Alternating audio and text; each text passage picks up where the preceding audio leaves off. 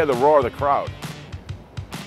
You felt like you were part of them escaping their, whatever they're going through for an hour and a half, 2 hours. You know, you hear them enjoying their time. You're like, all right, we brought that to them.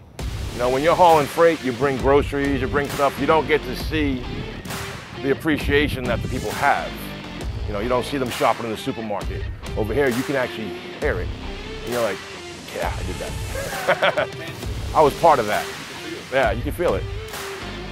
It's rewarding to help improve a driver's skills, just teach them a different angle, and being on the ground with the radio, backing the trucks in. Drivers have commented that they've learned a lot from just a different viewpoint.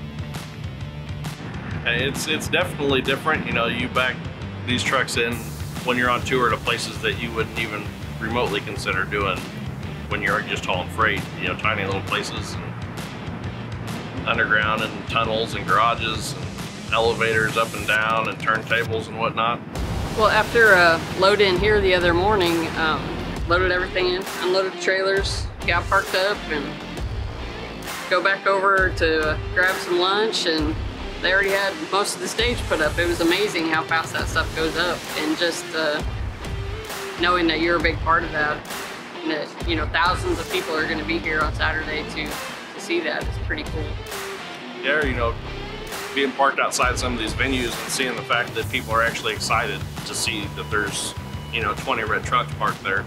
You know, they're taking selfies and waving, and, you know, they're not cursing you for being in the way like most of us experience when we're driving around in town and stuff. In all the years I've done this, my satisfaction of this job is the fact that I have literally brought happiness to millions of people, even if it's for 3 hours.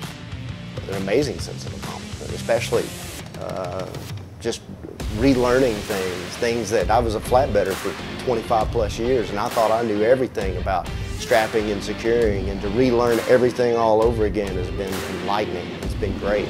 Knowing that you're doing something that people have waited months to go to a concert, and they're you know, every day they're planning, you know, tomorrow night I'm going to the show, and you know that you're the guy that brought the show in there.